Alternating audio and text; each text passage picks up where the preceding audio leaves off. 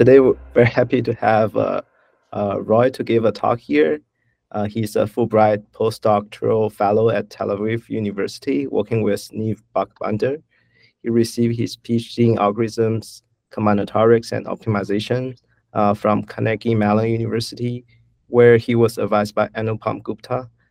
Before that, he worked as a research engineer at the Allen Institute for Artificial Intelligence, and before that, he received bachelor degrees in math and computer science from Brown University. Roie's main research interests are algorithms for uncertain environments, online dynamic streaming algorithms, and submodular optimization. Please welcome our speaker. Thanks for the very nice introduction. So today I'll tell you about some work that we did. This is kind of a blend of a Fox paper from a couple years ago and some forthcoming results that we have. The title of the talk is Online Covering, Secretaries, Profits, and Universal Maps. Hopefully I'll tell you what these things mean. And this is joint work with Anupam Gupta and Greg Keeney, who's at Harvard, and Anupam's from CMU. Okay.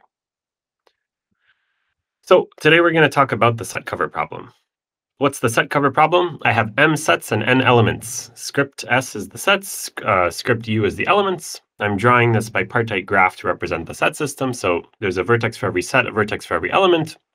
And there's an edge between a set and an element if the set contains the element. So what's the goal of this problem? It's to pick the smallest number of sets on the left-hand side to cover all the elements, i.e. such that every vertex on the right has some edge to a picked vertex on the left. So this, set of red dots is a feasible set cover solution of size 3. Okay. Classic optimization problem. We know a lot about it. We know that it's hard to solve exactly unless p is equal to np, but you can get pretty decent approximations to the optimal solution. In particular, the greedy algorithm achieves the log n plus 1 approximation. Famous result that we teach in approximation algorithms courses. Great. So what's the online version of set cover? It's by now a somewhat like classic framework. It was introduced by Alon, Auerbach, Hazal, Buchbinder, and Naor in 2003. So it's about 20 years old now. It's the same problem, only now we don't know the right-hand side of this graph ahead of time, and it's going to be shown to us online. And the model is that at every point in time, a vertex is going to show up. Okay, and as soon as a vertex shows up, we have to immediately pick some set on the left to cover the element. Okay, so for example, you might pick S1 to cover this incoming element V1. At time 2, an element V2 shows up, and it's not already covered, so you need to pick some set to cover V2, and so on and so forth. V3 shows up, it's already covered, no need to do anything. And the goal is, by the end of this game, to have picked a total number of sets that is not too much more than the offline optimum if you had full information about the future and infinite computing power. Okay, so are the rules of this game clear to everybody? Great. So what can you do in this setting? It's not as easy as the offline problem. So you can't quite get the log n approximation that we talked about, but you can get close. You can get a double log n times log m. N is the number of elements and m is the number of sets. And it's in this beautiful paper by Alon et al. And it turns out that this result is tight. You can't do better, at least for polytime algorithms. Right? So the motivating question behind our work is, well, this is well and good, but the model here is very pessimistic. Like, we're assuming that the adversary is really out to get us in this setting. And are there reasonable ways to relax the adversary and go beyond the worst case and bypass this double log? So let me give you two reasonable models of how you might do this. One relaxation is the random order model. Okay, so in this model, I'll assume that the adversary ahead of time fixes this adjacency structure, but it's unknown to us. So it hides the right-hand side of the graph, but it's fixed ahead of time. And now the adversary is forced to roll some dice and then reveal the right-hand side in uniformly random order. So here's how this might go. V1 shows up first, and so on and so forth. And we play the same online set cover game, only in uniform random order. Okay, this is one model. Here's a different relaxation. So in the last one, the order was random. You might wonder, is there a way to make the instance itself random? So perhaps the order is now still fixed and adversarial, but somehow the structure of the graph itself is generated randomly. And here's a reasonable way to do this. I have distributions d1 through dn, and the vertices that I see are drawn successively from these distributions. So v1 is drawn from d1, and we play online set cover now with these vertices, v2 from d2, and so on and so forth. Any questions? Great. So what's known about these models? Let's draw a table. So on the x-axis is whether or not the instance is random or adversarial. And on the y-axis is whether the arrival order is random or adversarial. So what we said before is that if both are adversarial, log n times log m is the right answer. Okay. In the top left corner, there's this very nice paper by Anupam and some co-authors, Grandoni, Lunardi, Miettinen, Senkowski, and Singh, and a stock paper in 2008 that showed that at least, okay, so actually this paper is only for the identical distribution case, so all the d's are the same. But they showed that you can get log m times the support size of the distribution that you're sampling from. Does this make sense? Okay. What about these other two boxes? What was known? Actually, nothing. And, okay, good. So this box I'm going to call the secretary box, in analogy with the classic maximization problem. The max finding problem in random order is called the secretary problem. And this box I'm calling the profit box. Again, in analogy with the classic maximization problem. If you don't know what these are, it doesn't matter. They're just names. But if you do, hopefully these connections make sense. And there was some very good reason to believe that you can't beat log n times log m. And I think this is why these kind of evaded characterization for so long. And we'll talk about what these reasons are. But actually what we show is that there is a polytime algorithm for the secretary covering IP problem, which is even more general than set cover. But for this talk, we'll just talk about set cover. With competitive ratio log of mn, and the m and the n are both inside the same log. So this is a twofold kind of improvement over the top left corner. It's kind of like sampling from an identical distribution, only the distribution is unknown. So in the top left, you really need to know the distribution. And second, we improve the support size term to n, only the number of elements that you actually sample, which could be exponentially smaller. So the support size term could, in principle, be as big as 2 to the m. Yeah, where m is the number of sets. And at least in the regime where m is poly n, this is the best possible, you're achieving the offline bound, basically, for that regime. Okay, and it's a new algorithm. It's not just a new analysis of an old algorithm. In some sense, what we're doing is showing that you can learn this unknown distribution and solve the underlying combinatorial problem at the same time. Okay, and the new result is that actually we can get the same thing for the profit setting. And this is forthcoming work. Now these algorithms actually have some bonus features. So actually, I said it works in this profit setting, and you do need to know these distributions d1 through dn. But actually, you don't really need to know the full distributions. All you need is a single sample from each of the distributions. So there's lots of prior work on single sample or small sample profit inequalities. And sort of we can get an analog for this covering minimization setting. And the second thing is that our algorithm happens to be what's called universal. So it builds a universal map, and I'll say, if I have time at the end of the talk, I'll say what that means. And in doing so, it gives a sample complexity bound for building universal maps for covering integer programs. Good. As a bonus, this algorithm random order is also a streaming algorithm with order m space. And it's, as far as we know, the first such algorithm for the set cover problem. Okay, I'll just give one slide on what the more general formulation is, and then we'll not talk about it again. But just so you know, so a covering IP is an integer program of the form minimize C transpose X, subject to these constraints. AI dot X is bigger than 1, and the A vectors are all positive. Okay, so in the online version, you don't know the constraints ahead of time. They're shown to you one by one. And your goal is to maintain a feasible solution to this program where x is only allowed to ever increase monotonically. So as soon as I decide to increase a coordinate to maintain feasibility, I'm not allowed to lower it afterwards. And set cover is nothing but the special case where this matrix is 0, 1. Okay. Any questions thus far before I jump in? Okay, great. So the structure of the talk is like this. So I'll spend most of the time talking about the random order or the secretary model. That's kind of the meat.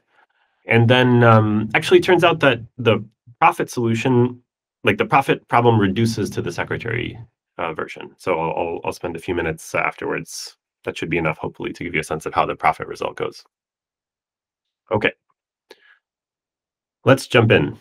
So we want to solve this random order online set cover problem. The first thing to do is to understand how you might solve set cover if you had full information offline. There's a million and one ways to do this. Here's one that's particularly convenient, and we teach this in approximation algorithms courses. So it's a two-stage algorithm. We solve an LP, and then we round the LP. Here's an LP for set cover. There's a variable for every set, XS. We're minimizing the fractional number of sets that we're buying, subject to the constraint that for every element, you need to fractionally pick at least one set to cover that element, and everything should be positive. Okay. We know how to solve LPs. This is a relaxation to the true integer problem we're solving. So the value of the LP is less than the value of oct. Great. Second thing to do is we need to round this to a legit combinatorial solution. And the natural way to do this is to pretend that XS is the probability that you're going to sample the set S. And you just do this. You sample every set with probability equal to its LP value. Now, this is great. The expected cost is the value of the LP, right? Only you're not guaranteed to cover every element with high probability. What you can show is that you're covering every element with a constant probability. And so if you boost the number of times you do the sampling by log n, you increase this constant to a high probability, and you can union bound over the elements and say that you're feasible with high probability, okay? So, blitzing through this, this classic algorithm gives has cost opt times log n from the union bound. Okay, great. How do you do this online? And how does the Alon et al. Algorithm work? It just does the same two stages, but online. We just add the word online in orange, okay? So how do we do this? We write the same LP for set cover. And the core of their work and the beautiful thing that they did was they showed that what you can do is you can maintain a solution to this LP as the constraints are arriving online. So recall the elements are arriving and we need to cover them. This corresponds to to constraints in the LP arriving over time. And what they can show is you can maintain a solution, a fractional solution to this LP that has two properties. One, it's only ever going to increase monotonically. And second is that it's always within a log m factor of the optimal solution of the LP at that point in time. Now, why is this so powerful? Because it allows you to round online. So if my solution at time t looks like this, at time t plus 1, it can only look like this. It can only grow in every coordinate. And what I can do is I can, instead of sampling with respect to the XS, I can sample at every round with respect to just the change. And if you do this cleverly, if you set that proportionality constant right, you can analyze this as if you're doing offline rounding, like at the end of the whole online stream. Okay. The details don't matter too much. It's very simple, but the punchline here is that you can do this two-stage analysis. Solve an LP, this time with a loss of log m, and then do the same rounding and lose a log n. Okay, so this gives an expected cost now of log n times log m. And this is our benchmark. This is the thing to beat. Any questions so far? Wonderful. So the first thing you want to do is understand if we can just improve the analysis of the Alon et al. Algorithm in random order. And I'm going to tell you that no, you can't. Okay, so first of all, the analysis is tight. Okay, so independent rounding, if you're analyzing independent rounding, you can't hope to prove anything better than log n loss in isolation, okay, in this step of the analysis. And what we show is that actually log m is a lower bound for fractional algorithms, even in random order. Which means that the two stages of this analysis are tight. You can't maintain a fractional solution without losing log m, and you can't round a fractional solution without losing log n. This is not just an analysis artifact. There are actually instances on which the Alon et al. Algorithm gets this double log loss. So it's actually like an algorithmic problem, and a new algorithm is needed. Okay. In some sense, what I'm about to show you is a way to maintain something that looks kind of like an LP solution, except it's a coarse solution. It's not a legit feasible solution, nor is it monotone. And yet you can get away with rounding this thing over time and get the bound that I'm claiming. This might look a little mysterious, but hopefully I'll elucidate in a few slides. Okay, great. Any questions? We're about to dive into the algorithm. Okay, the algorithm is called learn or cover, and I'm going to start with an exponential time warm-up version that's very intuitive, and I hope that the name makes sense. Okay, so we're in the unit cost setting. Sets always cost 1, and this is the exponential time warm-up. Here's how the algorithm works. In our heads, there's two objects. There's the universe, this world, which is initialized to be all the elements that you're going to see. This is an unknown object, but it's floating around. Okay, the algorithm doesn't know this world. And the second thing I'm calling script P, or the portfolio, of everything that could be the optimal solution. So using standard tricks in online algorithms, I can assume I know K, the size of opt. And I'll initialize my portfolio to be every K tuple of sets. So initially, I don't know anything. I don't know anything. Any K tuple of sets could be the optimal solution a priori. And I just enumerate all such solutions. It's a big set. Here's the algorithm. At time t, an element v arrives. If it's covered, do nothing, right? Why buy anything? Otherwise, we'll do two things. We'll choose a t uniformly random from p. And the second thing we'll do is buy a random r from that t. So let's do this carefully. The type of p, right? P is this portfolio. It's all k tuples of sets initially. So if I sample a t from p, that's a single k tuple. Some candidate thing that could be the optimal solution. And then from this t, I'm going to buy a single r. So the type of r is a legit set. I'm buying a single set in this blue one. That's step one. Step two is we prune this portfolio. Okay, any p that doesn't cover the incoming element we'll toss out.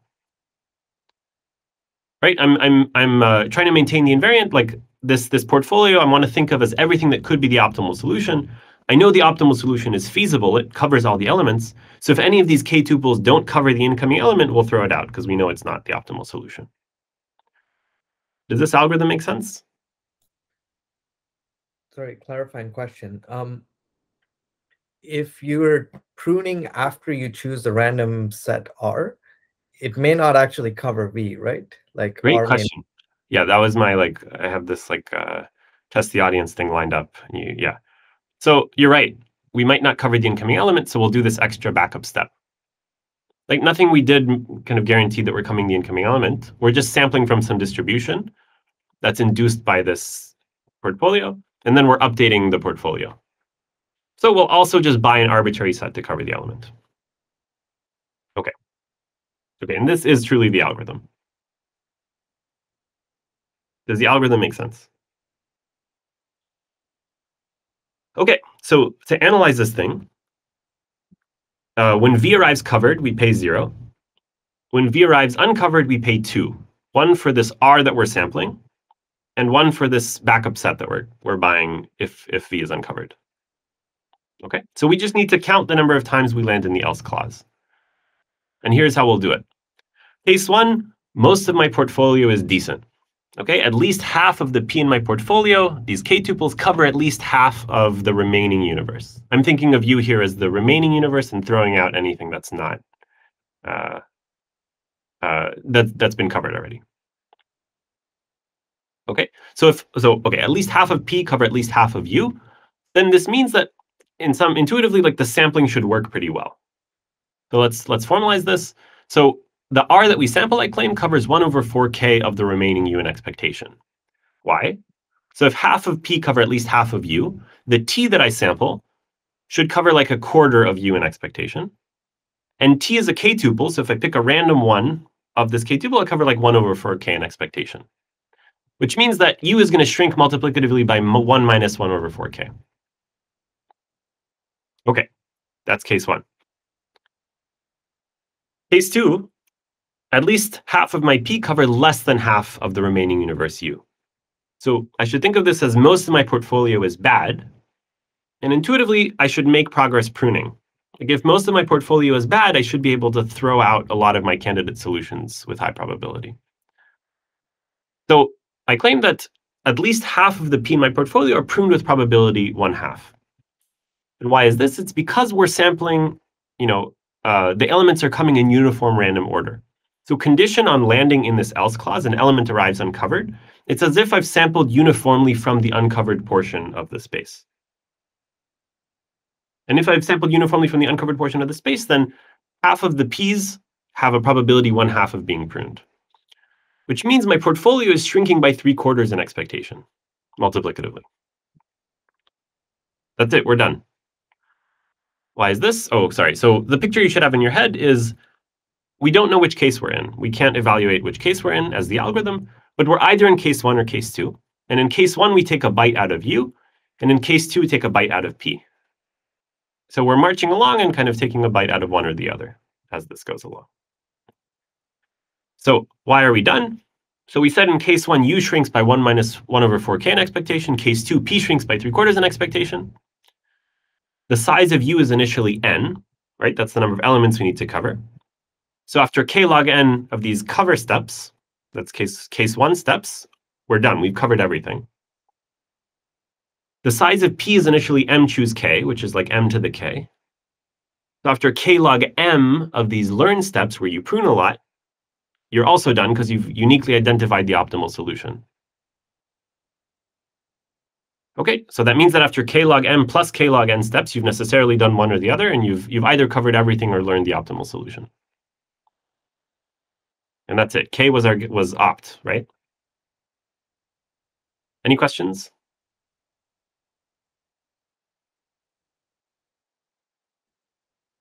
Okay, great. Let me write this proof in a slightly different way that's convenient for later. It's the exact same proof, but with this slightly different notation. I can write a potential function to capture what I just said. The potential function phi here is 1/k log size of P. So some scaling of the log of the size of P plus log of the size of U. Right? I'm getting like a multiplicative decrease in one or the other, so this means I should get like kind of an additive decrease overall in this potential. And right, we said like in case, okay, so this potential starts at log mn. You can kind of see this, right? The portfolio is initially size m to the k. So log of that, right, is k log m divided by k, right? And then log u is log n. It never goes below 0. And this case 1, case 2 argument that I just gave you basically argues that in expectation, this thing decreases by 1/k additively in expectation. Okay, so if the initial potential is log mn, in every step where I pay 2, it goes down by 1/k. My total cost is k log mn. Right. So that was an exponential time algorithm. In particular, we had to enumerate all possible solutions. The next obvious question is, how do you make this poly time? Is there a way to reuse the learner cover intuition? And this is our next goal. So why did we need exponential time? It was to enumerate this portfolio and at the end to generate a distribution over sets, right? So what we're doing is in the algorithm is we're generating a distribution over sets and then sampling from the distribution and trading these two things off. So maybe we should just directly maintain a distribution instead of going through the enumeration. And that's exactly what we'll do. All right, so here's learner cover, the algorithm for the unit cost case. I'll initialize a distribution over sets to be the uniform distribution. This is the analog of initializing a portfolio to be like the enumeration of all possible solutions. Okay, I don't know anything. I should treat every set equally. This makes sense. An element arrives at time t. Anyone want to guess the first step is? Okay, if it's covered, do nothing. Yeah, okay. If it's uncovered, we'll do something very similar to before. One is we'll sample from the distribution. And the second thing we'll do is we'll update the distribution in some way. And the way we'll do it is we'll give a multiplicative boost to every set covering the incoming element. The incoming element give us some information that the sets covering it, you should kind of, probably buy them in the future. So let's give those an upweight a little bit. What we'll do is every set containing the element will multiply by a constant. For convenience, I've written E. This is the number, the constant E. And then we'll renormalize to make sure it's still a distribution. Then as Guru pointed out, we still need to make sure the element is covered, so we'll do the same backup step. Okay, this is the new algorithm. And we can analyze it with a potential function that's a kind of modified version of what I showed you before. And here is the potential function. It's some weighted sum of the KL divergence between the optimal solution and our current distribution at time t. When I say optimal solution, I really mean the uniform distribution over the optimal solution. So the optimal integral solution, is a 0, 1 vector. And then I'm going to normalize it to make sure it's a distribution, just so that these things are on the same scale. Plus log of the number of uncovered elements. That part of the potential is the same. And if you forget what KL divergence is, this is what it is. It doesn't matter too much. We're not going to get into the innards. But the point is that, I've color-coded things suggestively. The red part is measuring how much you've learned about the optimal solution. And the blue part's measuring how much progress you've made covering. And this potential function is measuring your kind of joint progress doing both of these things. Okay, same proof template as before. This potential is loaded up with log mn. It doesn't go below 0. And the meat of the proof is to show that when an element arrives uncovered, this potential goes down in expectation by 1 over k, which means I'll pay a constant k log mn times, which gives the bound. Okay. What's cool about this proof is that the blue part, you can kind of bound these things very separately. You can bound the decrease in the blue part over the randomness of R, and you can bound the decrease in the red part over the randomness of V.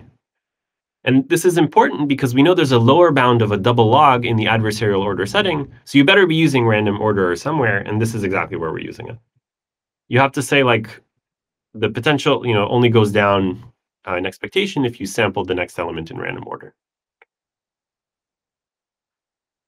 Okay, I'm going to sketch the proof. We're not going to do the math. Claim 2a and 2b are that the red part goes down by this, the blue part goes down by this. Doesn't matter what these things mean, except that the red part has a positive term and a negative term, and the blue part has a negative term. And the positive part of the red term looks like the negative part of the blue term. And so if you weight things appropriately, you get just the negative part of the red term. Okay, so these things fit into each other nicely like puzzle pieces, and you get the thing that I claimed. Okay, and again, so the initial potential is log mn, the total cost is k log mn here. Order of, yeah. And now I'm going to flash some math at you just to show you it fits on one page. So I'm sorry.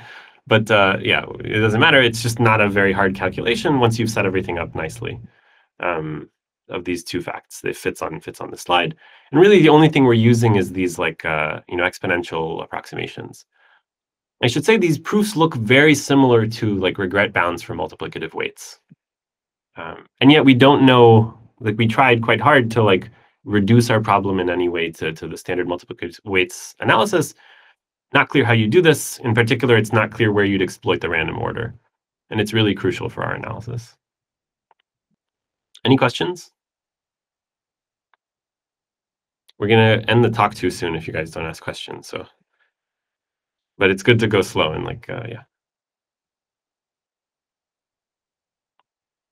That's it. Okay, let me give you some like floofy high-level philosophy.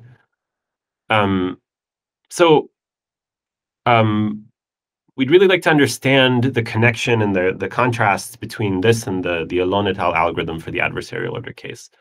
And there's this very nice view of that algorithm. It's kind of a more modern view. That's if you want to read about it, it's in this 2019, I think it's a Soda paper by Anupam and friends. And what it says is that algorithm you can think of as follows. At time t, you're in some feasible region. Let's say it's this polytope. And at time t plus 1, you get a constraint that you're not satisfying. And their algorithm, basically what it's doing is it's projecting in KL divergence onto this feasible region. Okay, it's finding the point in the feasible region that's closest in KL divergence to where you used to be. That's a view of this algorithm. And it happens to be, so this is for the fractional solution, and it's magically like a monotone solution when you do this, which is beautiful and amazing. What are we doing? We're doing something similar, but not quite. So we're living on the constraint cost of our solution equals cost of opt. In saying that our solution is always a distribution, and remember I normalized opt to be a distribution, we're essentially like, we can think of ourselves as living on that subspace. And we're not going to do a full projection when we see a new constraint, but we are going to do a partial projection. So the multiplying by e is in fact like a partial version of that same projection that Alon et al. Do. But then we project back down to this constraint from before. So these are kind of two geometric views of the old and new algorithm that are suggestively similar, but also very different. Okay, second perspective is that in some sense we are running stochastic gradient descent. And I'd love to understand this better. I wish I understood this like better. If anybody wants to unpack this and like figure out some like deep unified theory, I think this would be a really important goal. But let's define this function f of x. X is our fractional solution, and this thing is the sum over the vertices, sum over the elements of the max of 0 and 1 minus the fractional set mass that covers that element. So think of this as like total fractional uncoverage, the uncovered mass in all of the elements. We want to minimize this function. We want to find an x that makes this 0. There's no uncoverage, right? And suppose I'm in this model where like every time I query a new point, I pay 1. Then really what we're asking is like, find me the minimum in the smallest number of steps. It sounds like you should run like a gradient descent. This is a convex function, whatever. What is the gradient of this function? You can think about this for 2 seconds if you had offline, and you'd see that it's just the number of, so this gradient is indexed by sets. That's its type, and the gradient at a set is the number of uncovered elements in that set, which is proportional to the indicator of whether an element is in that set if it's sampled uniformly from the uncovered portion of the space. So what is our algorithm doing? It's just taking sets and multiplying them, like xs, multiplying it by e to the indicator, to this same indicator at every point in time. So in some sense, the random order is exactly revealing a stochastic gradient, and our algorithm is exactly running SGD with the stochastic gradient. Of course, it's really like a mirror descent with entropy mirror map, but this is sort of the high level view of this thing. Whoa, sorry. Any questions about these things?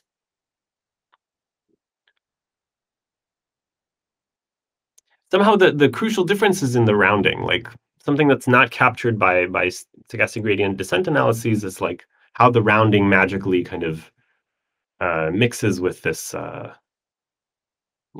minimizing this function continuously. So sort of a slightly different question, which is that if you go back to your original intuition of like learner cover with the exponential size sets, I guess the bad case in some sense was where every time you draw, at least if it doesn't come up with random order, you're not necessarily pruning your size well enough. Is this intuition, like, could you use this idea somehow when you have recourse? Supposing it was adversarial, but if you're giving me a sequence in sort of a bad order, I can go back and choose something that would have actually made it better. Is that, I don't even know if this question is well studied or like. Yeah, that's interesting. I mean, so I've studied like low recourse set cover in like adversarially ordered like insertion and deletion streams. But it'd be very interesting if you could somehow quantify like if distance, if you're not fully uniformly random, can you save yourself with a little bit of recourse, and what's the trade-off between the distance from uniformity and no, I haven't thought about this. That's a great question. Okay. We are actively thinking about how you can relax the random order. And I can tell you one thing is that, okay, so there's different ways in which you could imagine relaxing the assumption that everything comes in uniformly random order. One is I could say, what's the entropy of the ordering distribution? And there's very simple examples with entropy. So okay, there's n factorial distributions. The entropy of this is roughly n log n. I can create distributions with entropy 1 minus epsilon n log n, so almost completely full entropy. So they look almost uniformly random in this entropy parameterization, but you lose this double log. Like there's just nothing. So that's not a good parameterization. But I'm very interested in like other parameterizations of like how far off you are from uniform. And you could ask the first question is just like, how well does this algorithm do based on the distance from uniformity? And what you're asking, I guess, is like, if I have recourse, and that like, can I quantify the recourse I need to get back? Yeah, that's a great question. Okay, thanks. Yeah. Okay, sorry. So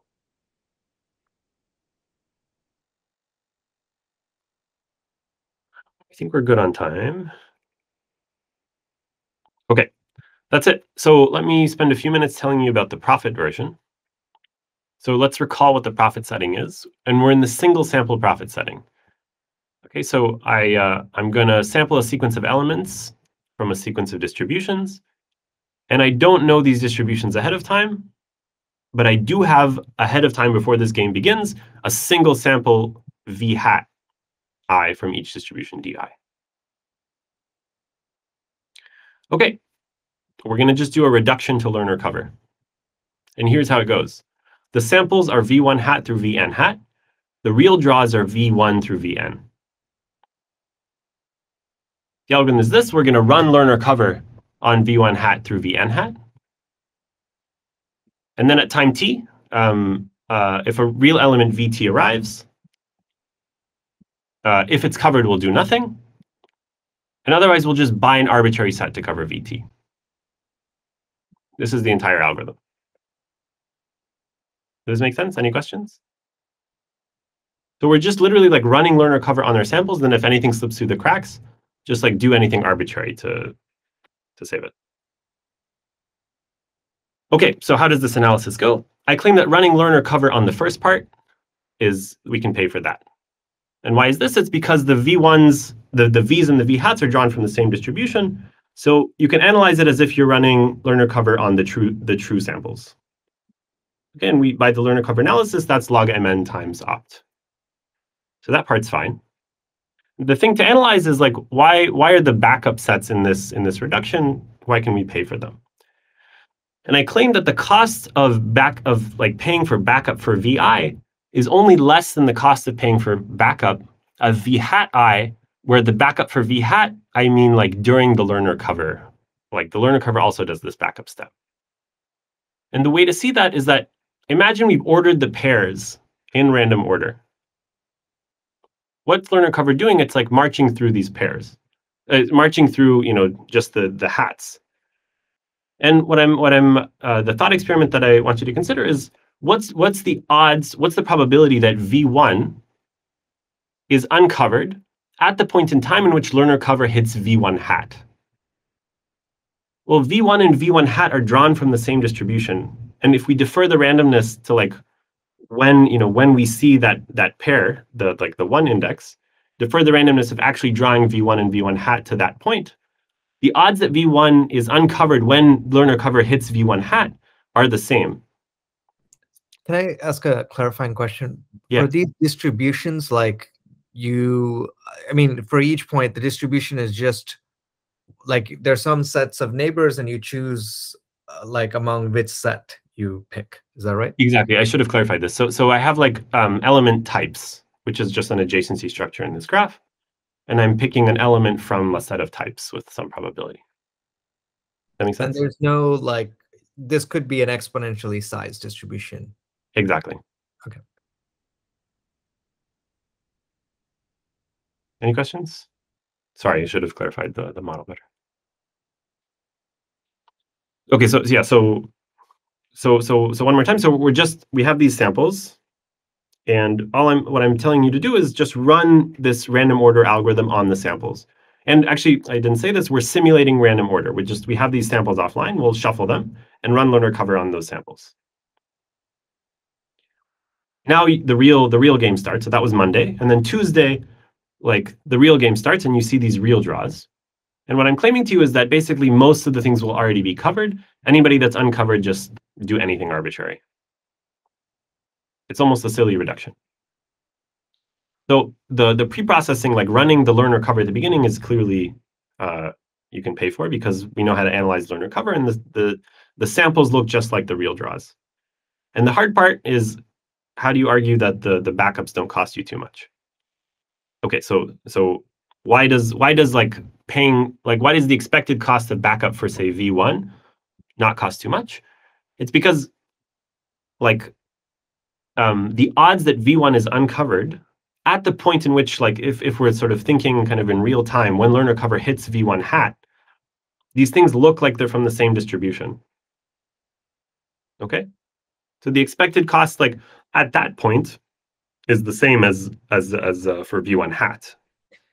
It's actually, yeah. Does this like rely on you?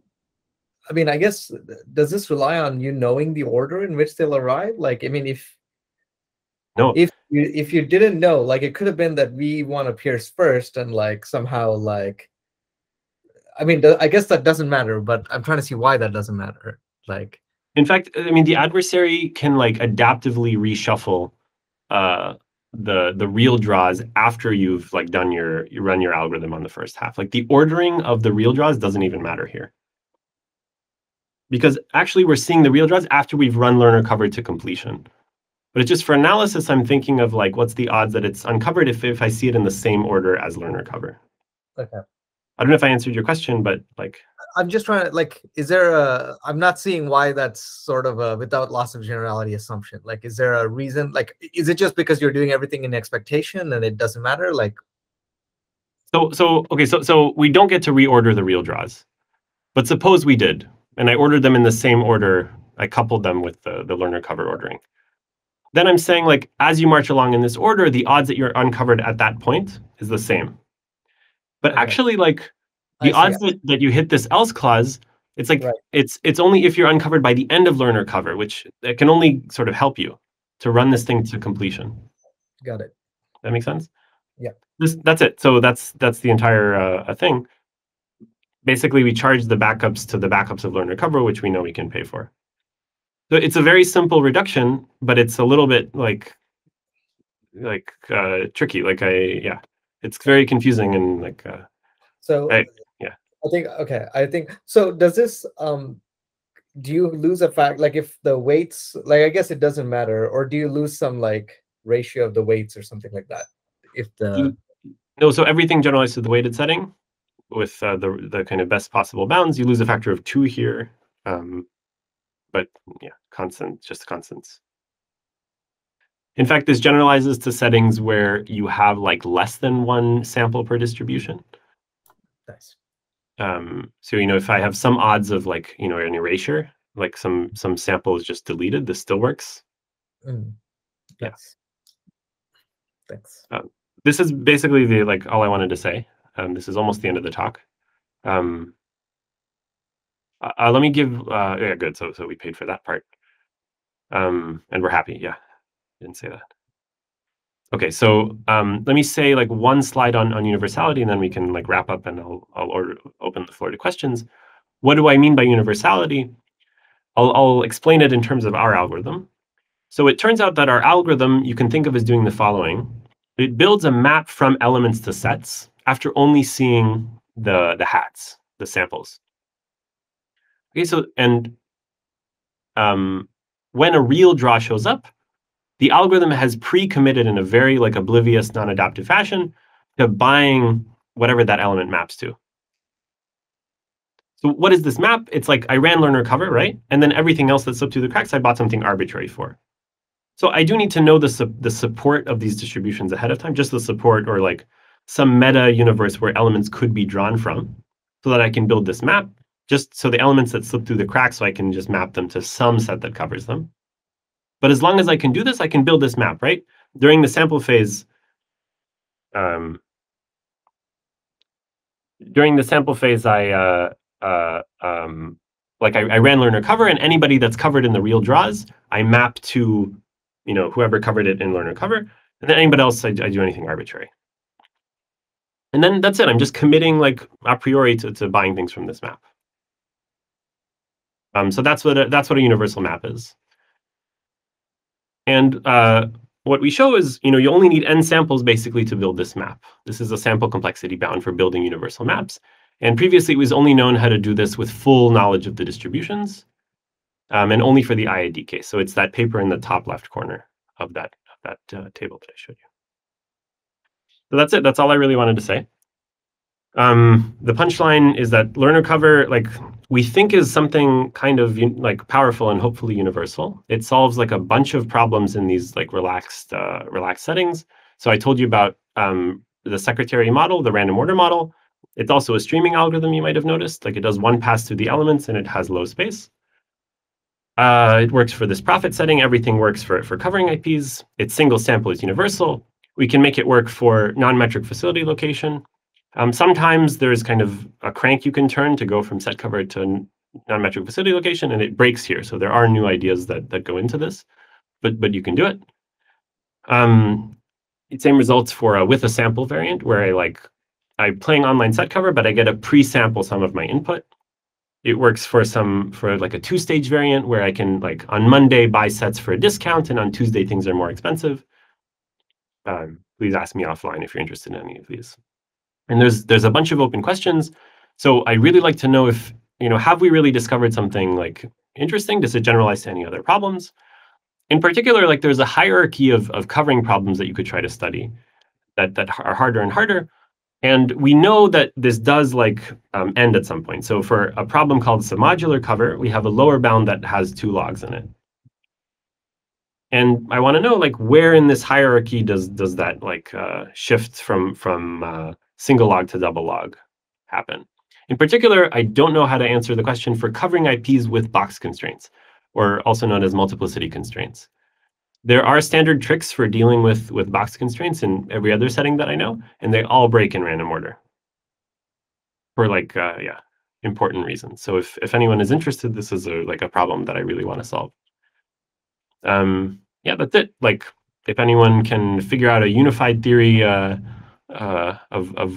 what we've done here, one thing I want to know is, can we reinterpret old random order results in this learner cover framework? That's also something I'd be very interested in. That's it. Thanks for your time, and I'll answer questions. And I'm around Google New York for a short time if anyone's interested in chatting for a couple weeks. So I had a quick question building off of one of the things Guru asked, which is somehow I just have this hand-wavy, vague intuition that this seems incredibly strong, and that seems to be due to caring about expectations. Yeah. So I was trying to think, and I don't see how to do this. And I'm wondering if there is anything you can say, or if it's just doesn't even make sense. Suppose I let you take lots of samples, right? Sure, in expectation, you can do things with 1 sample each, but I say, how do I normally go from an expectation to high probability bound? Is I take a bunch of samples, right? And then I use some tail bound or something, right? Is there kind of anything I can say about tail bounds and using multiple samples, or just kind of doing something beyond just expectations? That I'm not sure. That's an interesting question.